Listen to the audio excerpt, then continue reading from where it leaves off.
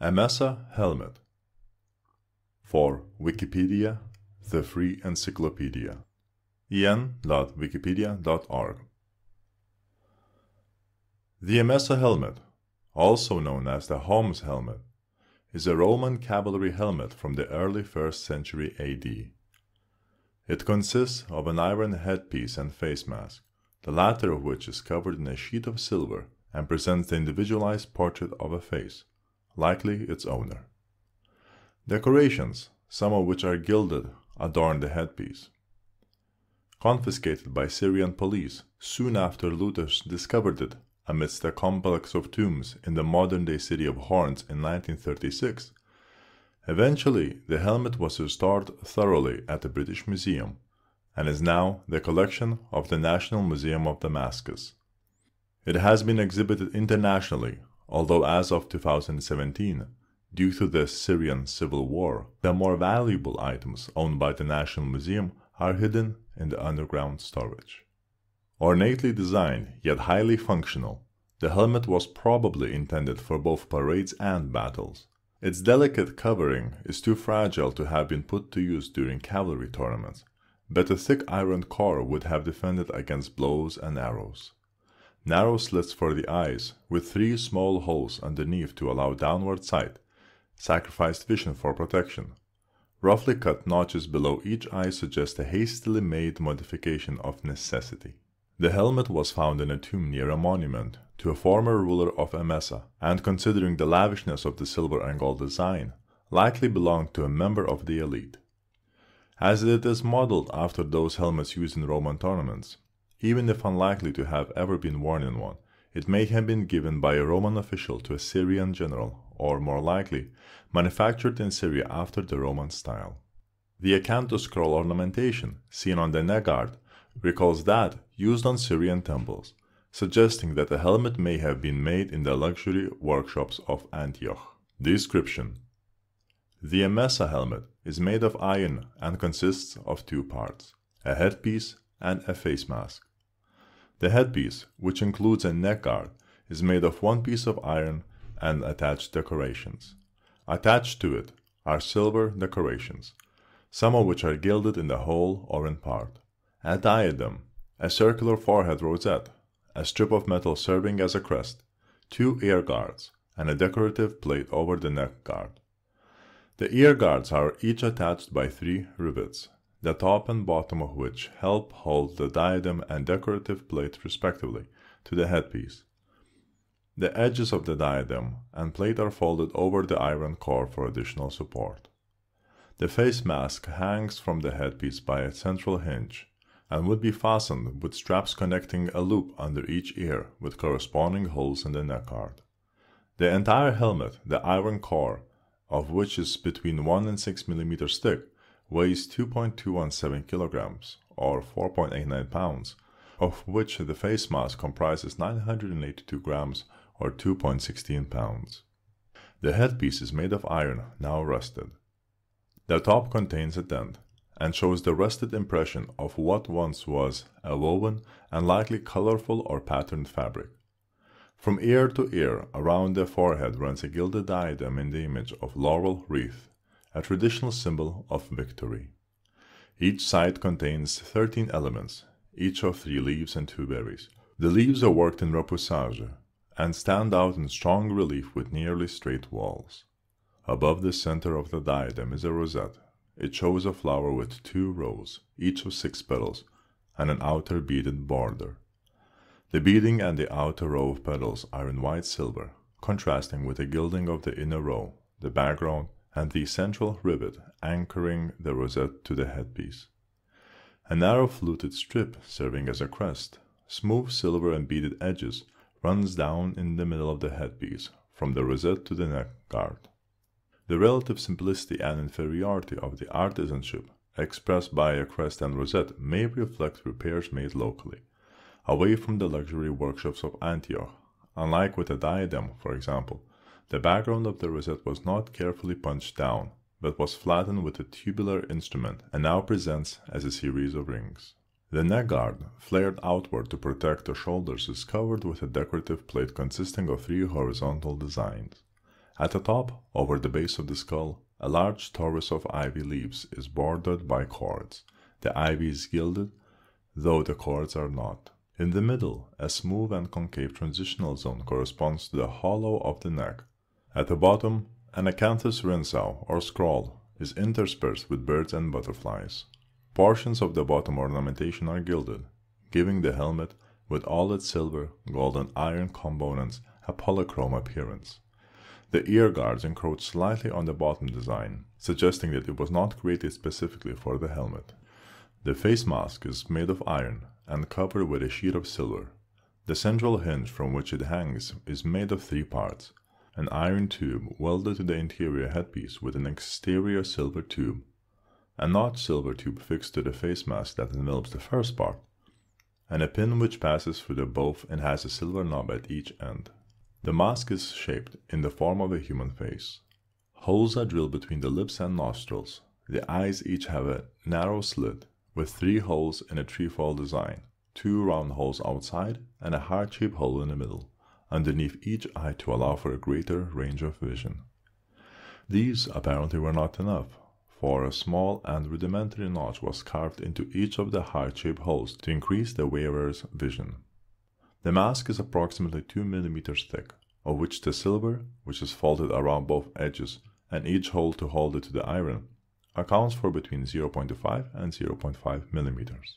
Distinctive features cover the face mask. The nose is long and fleshy, with a prominent bump, and extends high between the eyes. The cheekbones are low yet prominent, and the small mouth, which droops towards the sinister side, shows a thick lower lip. Other features, the eyes and the eyebrows and the chin, are more conventional. The distinctive features suggest that the maker of the Emesa helmet attempted to translate some of the individual characteristics of the wearer's face into the helmet. Discovery. The helmet was discovered by looters in August 1936 in the modern-day city of Homs. Known as Emesa at the start of the 1st century AD, the city was at the eastern edge of the Roman Empire and ruled by the Emesene dynasty, a client kingdom of the Romans. Nearly 2,000 years later, the looters, digging near the former site of a monument to Semsigeramus, found a complex of rich tombs and removed the grave goods. Their looting was uncovered because small golden plaques adorning the burial shroud of the body in Tomb 11 flaked off when disturbed. The next morning, children noticed these gold flakes mixed in with the earth and brought them to a bazaar, where it came to the attention of the police. It ultimately led to the arrest of the looters and the confiscation of the grave objects. The objects, including the helmet, were then secured for the state collection by Emir Jafar Abd el-Kader, curator of the National Museum of Damascus, even as merchants eager to capitalize on the stories hawked modern forgeries and unrelated ancient objects said to come from the tombs of Emesa. The prompt intervention of el-Kader, who investigated the finds and interrogated the looters, allowed the finds to be recovered and well understood. He also led further excavations, as did French archaeologists Daniel Schlumberger and Henry Seyrig. The tomb in which the helmet was found, labeled Tomb Number 1, of the 22 in the complex, was a pitted grave with 2 chambers, one upper and one lower. The lower chamber, constituting the proper tomb, had soil for a floor and rock for walls. It measured 2.2 by 1.25 meters, 7 foot 3 inches by 4 foot 1 inch, and was 1.72 meter or 5 foot 8 inch high. Between 5 and 7 eroded basalt beams were placed over the opening, connecting the lower chamber with the upper, which was then backfilled to surface level. Tomb 1 included a rich assortment of objects. As well as the helmet, it contained a gold funerary mask, a gold and turquoise bracelet, an ornate gold ring with a royal bust in relief, a gold ring with carnelian intaglio, a gold applique with a sheep's head and a bird's head, a star-shaped fibula, a gold hook, a small tongue of gold, a spearhead decorated with gold, a silver vase, a triangle of glass. The looters may have been incorrect in also attributing 19 gold plaques to the tomb, as these were seemingly identical to those from Tomb 11. Decorations from the sarcophagus included fragmentary silver rings, 22 gold leaves in repoussé, 6 masks of Medusa, 4 rectangles adorned with a lion, 4 victories, and 8 busts of Apollo. According to Mahomet Moghrabi, who looted Tomb 1, the helmet was found next to the skull. Restoration. After its discovery, the Emesa helmet underwent several unsuccessful restorations. The primary problem was the oxidation of the iron core, which created blisters and cracks in the silver covering. Immediately after discovery, the helmet was sent to Paris for restoration by M.M. André Pierre Fils.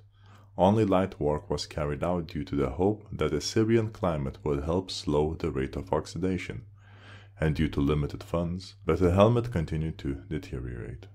By 1952, the helmet was described as being significantly more damaged than it had been when excavated, and in urgent need of further work. Eventually, it was taken to the British Museum, where a final restoration was finished in 1955. This was done by Herbert Marion, who, in 1946, had reconstructed the Anglo-Saxon Sutton Hoo helmet. In 1956, an account of the process was published by Harold Plenderleith, keeper of the museum's research laboratory.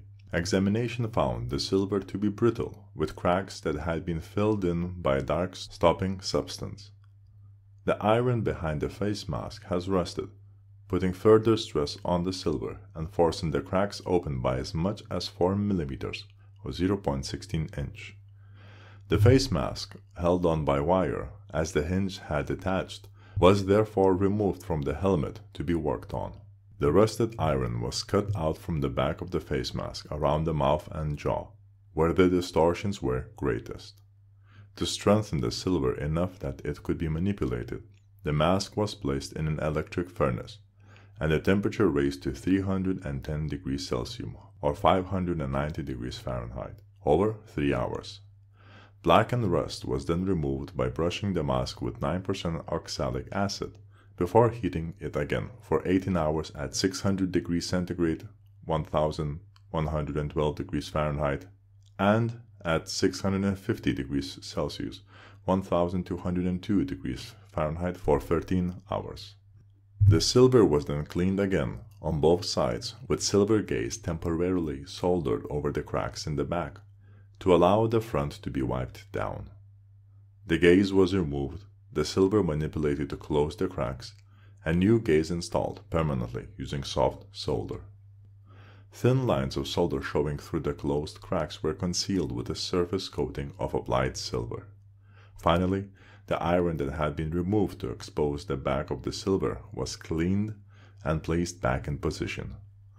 Although a few cracks remained visible higher up on the face mask, they were closed, as the iron behind them was sound and not exerting pressure, yet would have to be removed for restoration to occur. Display. After restoration at the British Museum, the helmet was displayed in the museum's King Edward Gallery as a month-long loan from 25 April 1955, then returned to Damascus. From 1999 to 2002, the helmet was part of a traveling exhibition, Syria, Land of Civilizations, with stops in Switzerland, Canada, and the United States. In 2017, the National Museum reopened after closing during the Syrian Civil War, but with a more valuable object still hidden in underground storage. Typology. The helmet is dated to the first half of 1st century AD, based on the style of the acanthus scroll on the back of the helmet, and other objects found in the helmet and in the tombs nearby. It is the earliest known Roman helmet with a face mask, and is broadly classified as a cavalry sports helmet, type D, according to the typology put forward by H. Russell Robinson. Type D helmets are characterized by a single horizontal hinge attaching the face mask to the headpiece, and by headpieces that are decorated to represent helmets. Several Type D examples exist, such as the Nijmegen helmet, but unlike these, the Emesa helmet was probably never intended for sporting use. It may instead had been given as a gift by a Roman official to a general of the ruling family of Emesa, or manufactured in Syria to the likeness of helmets seen during Roman tournaments. The latter circumstance is thought more likely, for the acanthus ornamentation resembles that seen on Syrian temples. The helmet may, therefore, have been commissioned from the workshops of Antioch, known for their luxury.